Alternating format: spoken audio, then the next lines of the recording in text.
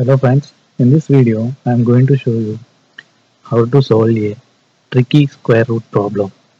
Okay, so the given problem is under root 42 plus under root 42 plus under root 42 plus 42 and infinite time, and we have to find the value of this infinite square root.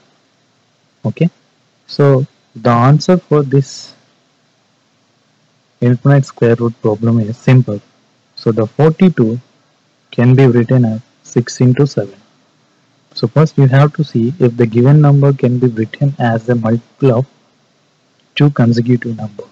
If you can write as a multiple of two consecutive numbers, then the bigger number in the consecutive number will become the answer to the square. So we will get here answer is equal to 7. So in the same manner, under root 12 plus 12 plus 12 plus 12.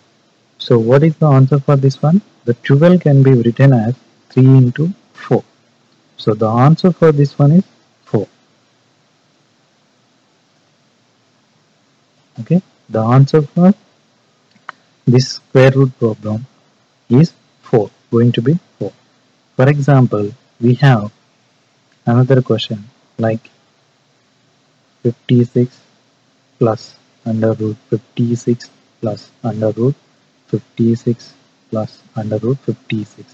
So the 56 can be written as 7 into 8. So answer for this square root problem is 8, going to be 8. The value we get by solving this one, we get 8. So if a number cannot be written in the multiple of two consecutive numbers, then how we can solve this one? So to solve that one, let's take this problem. So let us assume this square under root 42 plus 42 plus under root 42 is equal to x. So the same equation can be written as x is equal under root 42 plus x. Obviously, if this whole equation is going to be x, and then the remaining, this one is also infinite time. So we can replace this particular part with x. So that's why I replace that one with 42 plus x. So x square is equal 42 plus x. Okay, so then x square minus x minus 42 is equal to 0, right? So x square minus 7x plus 6x minus 42 is equal to 0. The same equation I have written like this, and then x minus 7 plus 6 x minus 7 equal to 0.